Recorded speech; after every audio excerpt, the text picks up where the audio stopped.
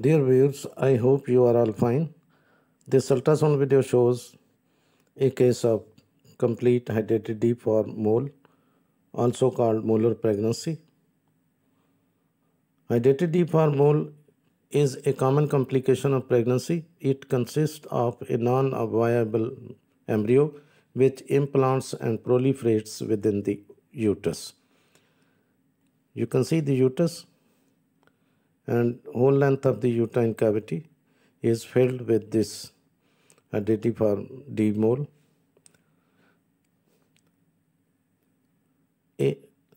On ultrasound, it looks like a bunch of vesicles with interspersed fluid seen in whole of the uterine cavity.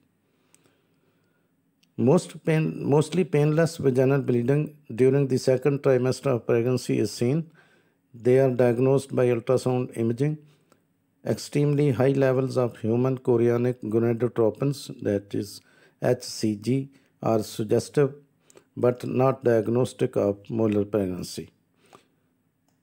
A molar pregnancy is when there is a problem with a fertilized egg, which means a baby and the placenta do not develop the way they should be. They should after conception. A molar pregnancy will not be able to survive. It happens by chance and is very rare. Now you can see the whole length of the uterine cavity is filled with molar pregnancy. A Hydatidiform mole is a pregnancy in which the placenta contains grape-like vesicles, as you can see, small sacs which are visible to the naked eye. The vesicles arise by the distension of the chorionic villi by fluid. When examined under the microscope, hyperplasia of the tropoblastic tissue is noted. Hydatidiform mole is a tumor that forms in the uterus as a mass of cysts resembling bunch of grapes. Hydatidiform moles appear during the childbearing years and they do not spread outside the uterus. A malignancy called choriocarcinoma may arise from a Hydatidiform mole. A pelvic ultrasound scan will show the presence of tissue inside the uterus with the characteristic snowstorm appearance of the molar pregnancy. As you can see in this case, the scan may be performed via the abdominal scan or vagina.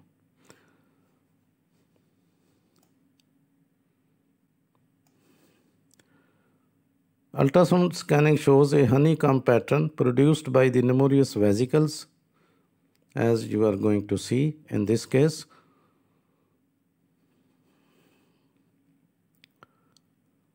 As they enlarge, the image is described to look like a snowstorm, which is due to the swollen cysts with bleeding into the uterus. The ovaries are often seen to be contain large cysts.